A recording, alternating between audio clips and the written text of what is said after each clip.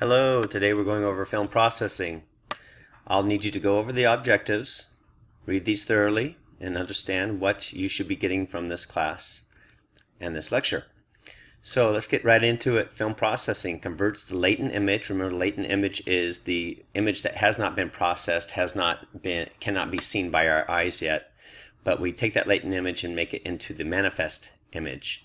So there's two basic methods used. We use manual and automatic. Manual is your good old wet readings where we actually did that by hand, and automatic is these automatic processors that have all the gears, and actually we put the unprocessed film in one side and it comes out processed on the other side.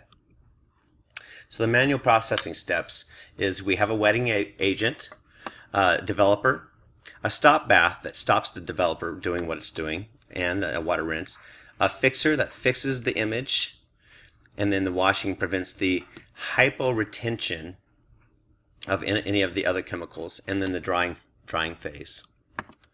So the processing chemistry is the most important processing step, is the developer. It converts the latent image into the manifest image. It uses oxidation and reduction reaction to garner up the image. So let's look at these.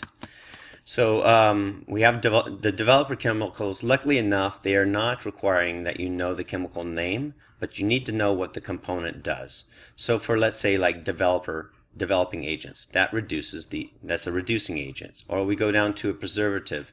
What does the preservative do? Well, it controls oxidation. Okay, so learn these, not necessarily these, but you need to know how the component and the function works for your national exam. So let's start with the reducing agents. We have a sensitivity spec, right? We all learned about that. Sensitivity spec gate will be larger when more silver ions are deposited at the spec during the exposure. So the larger gate permits the faster reduction of the internal silver atoms. And when the reduction is stopped at the appropriate time, the silver halides have accumulated black metallic silver in proportion to the size of the sensitivity spec gate. And what this does is it gives us varying degrees of blackness, right? Kind of gives us contrast. If too long, the film will be black. So here's a little diagram that we have with this. We can see the latent image.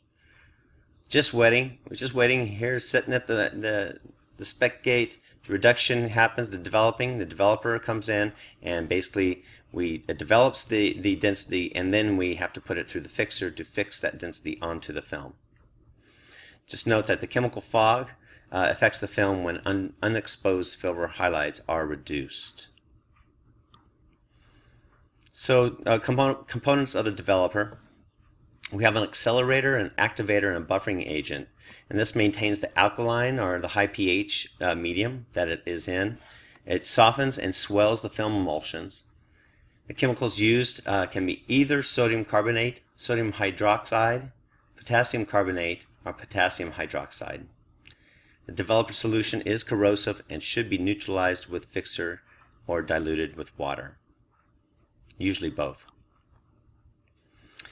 Inside the developer, we also have the restrainer, regulator, antifogging, and starter. This restrains the action of developing agents to help prevent chemical fog.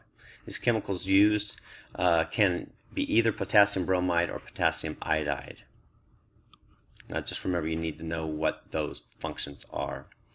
So when we get into the preservative, we want to preserve the image that we have produced on this film. So what the preservative does is it decreases the oxidation of the reducing agents when combined with air. The attraction of air is so strong that the developer solutions remain effective for only a few weeks. So floating ping pong balls work to reduce surface with air. Deep and narrow tanks are best and should not have more than 2 weeks supply in the tank. Again, when we used more automatic processors, there is a third party that comes out and takes care of this for us, thank goodness. So let's look into the hardener. This keeps the film emulsion from sticking to the rollers in the processor. It controls the swelling of the gelatin to prevent scratches and abrasions, and maintains uniform thickness to assist in transport through the automatic processor. Please note that the hardener that's found in the developer is weaker than the hardener found in the fixing solution. That makes sense because at the developing stage. We are at the beginning of this process. The fixer stage is the end part, so the hardeners would be stronger at that point. The chemical agent used is glutaraldehyde, if I said that right. Continuing with developer components, we got the solvent. Other components are mixed with the solvent to create a developer solution. The agent used is water, and it should be drinkable in quality. Shouldn't be just any regular tap water. They need to reduce as much as they can out of there. Okay, sequestering agent is used for developer solutions that are mixed from concentrate. Sequestering agents keep impurities found in the tap waters from oxidizing the reducing agents in the film. And the chemical agent is ethyllenodiamide tetracetic acid, or let's just call it EDTA. How about that? So the developer solution options are, we have ready or pre-mixed. Of course, if it's ready and pre-mixed, it's easier but more expensive, a lot like our food these days. Concentrate, it's concentrated, it's cheaper but less convenient. 3-part kit will mix with water but must be mixed properly. And then you have your ready to use developer and fixer. So let's get right on into fixing. The fixing agent is talking about the processing and chemistry for fixers, is removes the unexposed and undeveloped silver halide crystals. It stops development process and permanently hardens the film emulsion for archival storage. So we have a clearing agent in the fixer component. It removes unexposed and undeveloped silver halide crystals, so is also called film clearing. If not completely removed, the film will make a milky appearance. We can't have that. Clearing time is defined as twice the time necessary for the milky appearance to disappear, and the chemical agents can be ammonium thiosulfate or sodium thiosulfate. Staying on the fixer components, we have an acidifier, an activator, and a buffer or a buffer. This neutralizes any developer remaining in the film emulsion and enhances the function of the clearing agent. Stop bath to keep the reducing agents from continuing to function. This maintains an acid or a low pH medium for fixing agent, and the chemical agent can be either acidic or sulfuric acid. So the preservative inside the fixer, it dissolves the silver, permitting it to continue to remove the silver from the emulsion, helps recycle the fixing agent. Chemical agent is sodium sulfite. The level that should be maintained should be in the range of 15 to 50 grams per liter. There's a hardener or a tanning agent in the fixer. It permanently hardens the film emulsion for long-term archival storage. It helps prevent scratches and abrasions to the emulsion during the processing, and maintenance of a uniform thickness of the film during the transport. The hardening process is also called tanning. Chemical agents can be potassium alum, chrome alum, or aluminum chloride. So the sequestering agent in the fixer, that helps prevent development of the aluminum hydroxide. The chemical agent found in the sequestering agent can be carboxylic acids, boric acids, or borate salts. Tongue twisters today. So the solvent within the fixer. Other components are mixed with the solvent to create the fixer solution. The agent used is water and should be drinkable in quality. Just meaning that it shouldn't have a lot of extra particles in it. So, ideally should be filtered. Specific gravity should be between 1.077 and 1.11 to ensure proper concentration. So in depleting the fixer will become saturated with silver ions from the emulsion.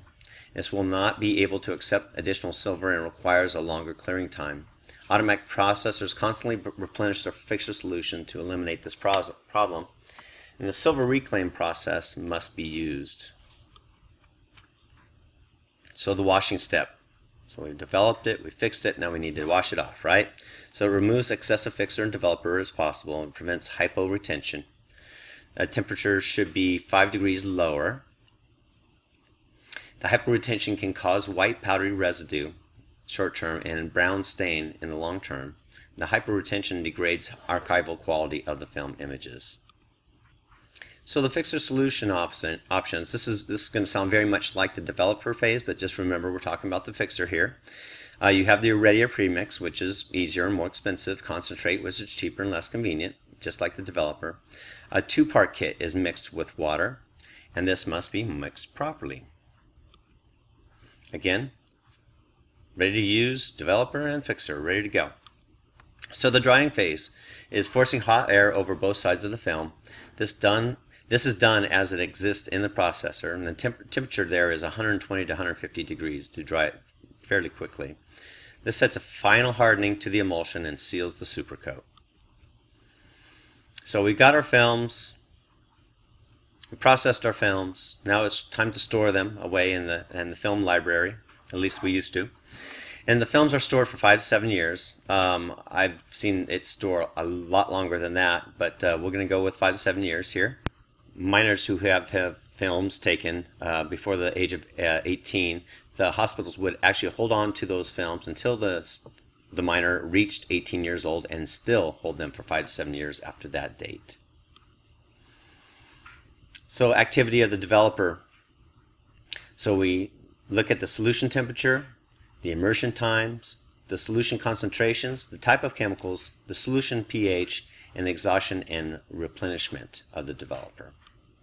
The chemical activity here, processing time, developer immersion time should be maintained to within plus or minus 2 to 3% of the manufacturer's specifications. Can be checked with time in solution, test tool, and a stopwatch. And the idea here is that if we keep the film in the processing chemicals and the developer too long, it will overdevelop. So yes, we have to stick to manufacturer specifications here. So the replenishment rate values indicate the flow meters should be within plus or minus 5% of the manufacturer's specifications. If no flow meters are present, it can be checked by a catching solution in a graduated sealer and measured at that point. The chemical activity still is the solution temperature. We're looking at solution temperature. The developer temperature should not vary by more than plus or minus half a degree Fahrenheit from the manufacturer's specification. Fixture temperature should be maintained within plus or minus 5 degrees of the developer temperature, and wash water should be either the same or about 5 degrees colder than the fixture temperature. So the solution's pH with the chemical activity, and the developer pH should be maintained between 10 and 11.5. The fixture pH should be maintained between 4 and 4.5. You can see the very differences going on here. And then can be checked by using either test paper or a pH meter. So the specific gravity and the proper mixing, developer should be maintained between 1.07 and 1.1. The fixture should be maintained between 1.077 and 1.11 and can be checked with a hydrometer. Isn't it nice we don't have to do all this stuff anymore? But we have to learn about it. So the hyporetention test, also called the fixture retention test, it should be performed at least every 6 months. Drop of test solution is placed in the film, on film, and a degree of brown stain formed is analyzed. So how do we maintain chemical safety? Well, we go by OSHA, O-S-H-A, the OSHA Hazard Communications of Standards. So the employees must be aware of potential hazards from the processing chemicals. The Material Safety Data Sheets, the MSDS, you'll hear this a lot in your career. These are used for this purpose and should be found, readily found, and must be posted for all employees to see. So always look for those MSDS if you're looking for any contradictions or information about a chemical that you're using within your facility. OSHA Personal Protective Equipment, PPE standards, is designed to protect employees from workplace hazards. A mandate that protective eyewear, rubber gloves, and gowns be provided when mixing or transferring these chemicals. Environmental Protection Agency, everybody has a say in here. This is the EPA. This requires, at least we had an EPA, requires user of the developer solutions to report quantity used. Limits the amount of silver that can be discharged into municipal sewer systems, and requires special permits for transporting silver-laden or cartridges. Okay, and lastly, just remember the developer is the most hazardous hazardous of all the processing solutions. The developer is dangerous to the eyes and slightly hazardous to the skin, as where the fixer is dangerous to the eyes and can be to the respiratory and skin irritant.